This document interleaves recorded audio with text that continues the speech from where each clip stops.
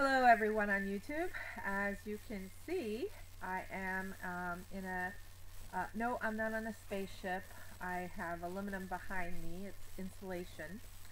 I am an avid RVer. It is outside minus 25, 27, something crazy. Celsius, below zero. Uh, you know that trick where you throw water in the air and it turns to snow. Hot water turns to snow. Yes, you can do that too.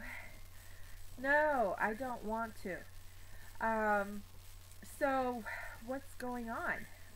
What's going on is this is the launch. This is the first video of an RV show. At this point, the title is Miss Adventure because I like to play with words. So misadventure is what happens sometimes, and Miss Adventure, that's the original intent. Also, I'm turning 50 in 30 days. Oh my gosh, I don't feel it. I'm told I don't look it, but people lie sometimes. Um, so a lot is going on, and I have a lot of things going on which I'll be covering in other videos, which is the reason for this particular video is that other than introduction, you may notice me in other videos and you're like, is that the same chick? The answer is yes. I decided that I'm going to be splitting up the videos because the markets are different. You know, what is good for children is not necessarily good for adults and vice versa. I'm a multimedia artist and with a business and technology background. That is how I can put it in one sentence. So I do a lot of things because I can, because I choose to, because life is short. And in order to be able to afford that, I do it in a motorhome. And it's a 25-foot Class C. It's a Ford Econoline. And as you can tell behind me, I've painted the interior. Oh, wait till you see the exterior. Everybody knows it's mine. And everybody knows it's mine. And but I'm looking inside because it still needs work, and it's clutter. Didn't make my bed, clutter. So, and I like to tour people's RVs. So it's far from perfect. The problem is that, as you can see behind me, you can paint it and make it pretty, and then you have to add insulation. I decided to do the RV show because I felt I had something to contribute, and that was one of my requirements. If I didn't have anything new or different to contribute, we would not be here having this exchange, and I'm hoping it's a positive exchange in the future, but where I'm sharing with you. And why so many RV shows or RV channels? And the reason is because sometimes it's kind of lonely and we feel a kinship with other people throughout the country that are RVing. So it's kind of fun to share and say, oh, look what I did, you know. You'll notice a few things. You'll notice it's not Christmas, but I have Christmas lights up. What's up with that?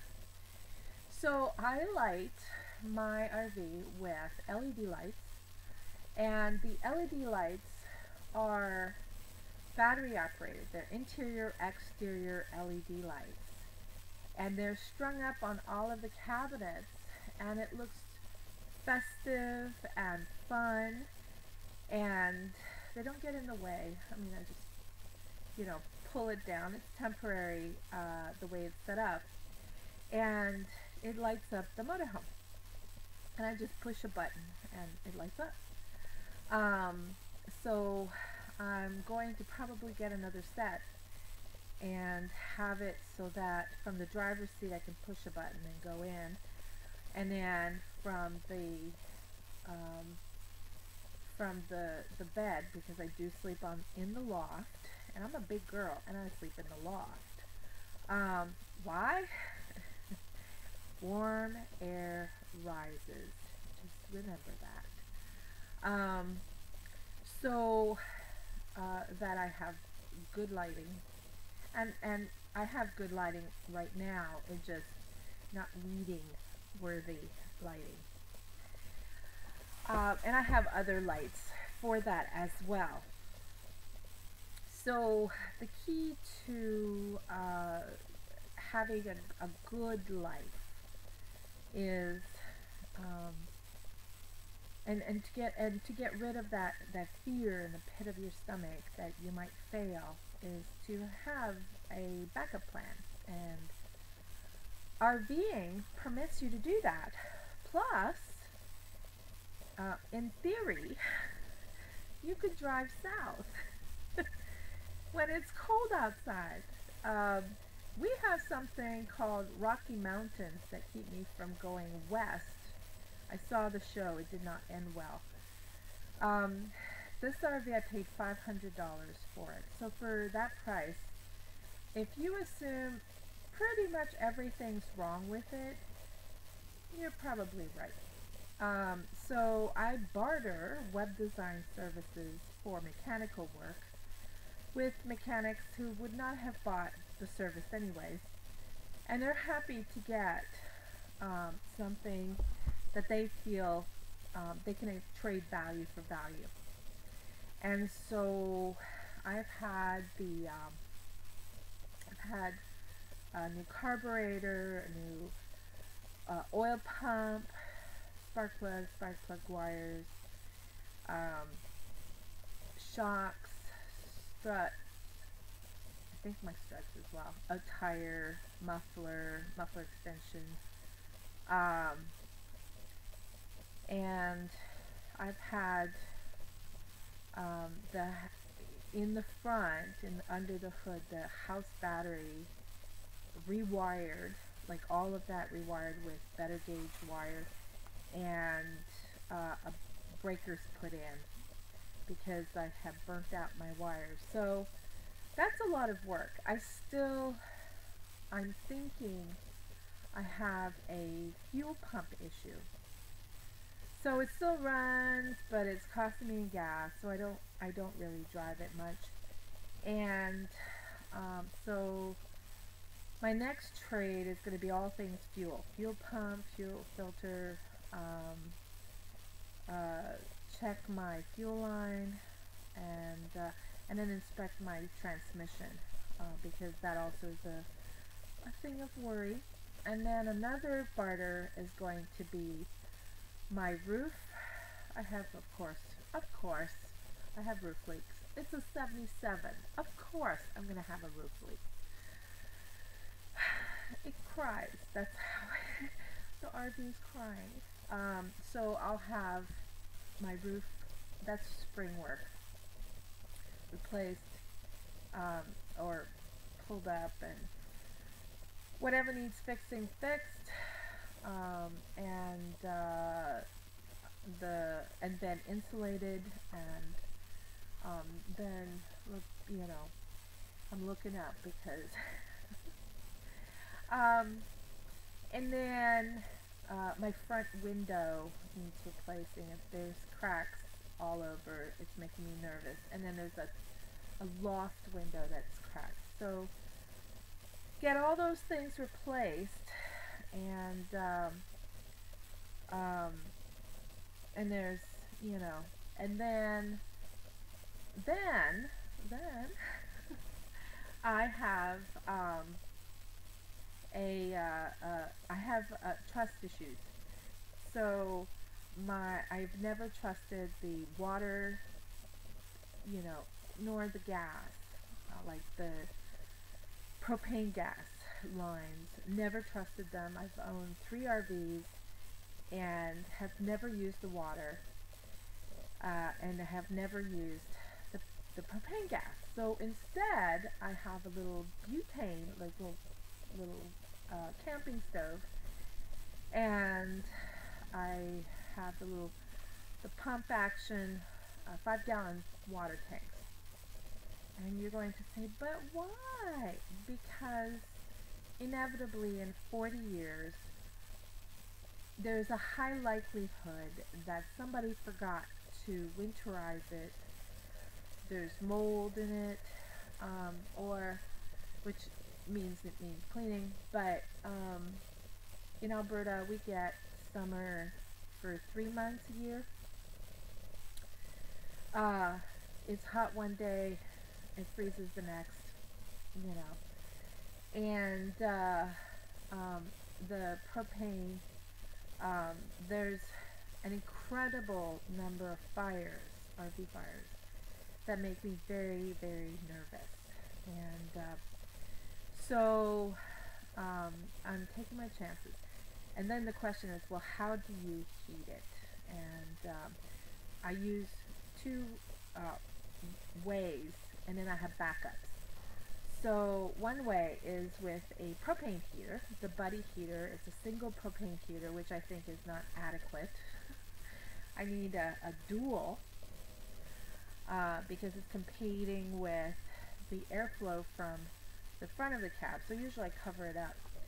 And but I'm trying to defrost my windows and it's not working. It's that cold. So hold on.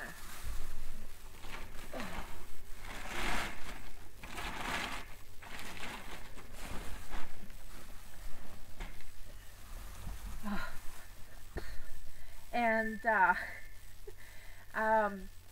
so I have the Buddy heater, and then I have I use solar thermal heat. What? Solar thermal heat. So my windows, I don't know if I can show you here. So I have flaps on this side. I don't have flaps on the other side. And I have bubble wrap against the window on the inside. Then, and that worked really well. And I used double-sided tape on the metal back when it was warm. Then I added bubble wrap, another layer, big bubbles, another layer, this time over the whole thing, including the frames, the metal frames, just right over it. Forget interior decorating, you can see right here. And by then the bubble wrap was, you know, you can't stick anything. I don't care what they tell you. Once it gets cold, nothing sticks. So I used push pins. Not good, but it works. So so all my windows have 2 layers of bubble wrap, and then I tried different things, but what worked the best was black curtains. And the black curtains are, I don't know if you could see it. So they're on the outside, like so it's bubble wrap, black curtain, and then insulation. Why? Black attracts the sun, and so when there is sunlight, the warmth from the sun enters the RV. Plus I have natural light, and that seems to be working. That's not my problem. My problem is the floor. It's like air conditioning, and I'll have to lift my feet. So it's like air conditioning, and I have the foam pad, then I have industrial carpeting, but you know, if you have airflow coming in, you have airflow coming in, and you just work with that. So that's where I'm at with that. And as you can tell, the light is this is not high quality. This is reality, folks. This is real. This is Okay, and it's haunted. But, you know, it was cheap. it was, it was, it, it was, um, and although the spirit has not hung around lately, so we're doing good. But occasionally, you know, there's a rebellion. um,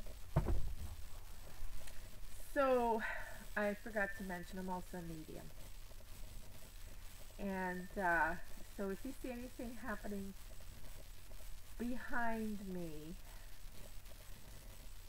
mention it. Um,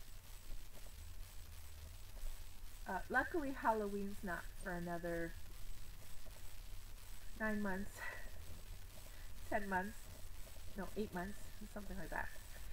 So, the sun is setting, and I'm about to remake dinner, and I have a meeting that I was put off for 2 hours, and the reason I haven't done this video before is everything freezes. My battery freezes, all my batteries freeze, my laptop freezes. It's cold. So when do I turn 50? Oh, you're gonna love this. Valentine's Day. Yes. So I'll be turning 50 on Valentine's Day. And so I decided to do 50 for 50. And it's 50 things that I'm going to accomplish. Some are a surprise. For while I'm 50, because I'll be 50 the whole year, might as well. And so I'm not going to mention what it is until after. And 50 for 50 is going to be its own channel, just because it can be. And then I'll just kind of cross-mention it. And okay, well, that's it. And as you can tell, the sun is setting. I'm sitting in the dark. It's not actually really dark, but my feet are cold, and I have to put on a second layer of socks and my winter coat, and finish up a little bit before I go. And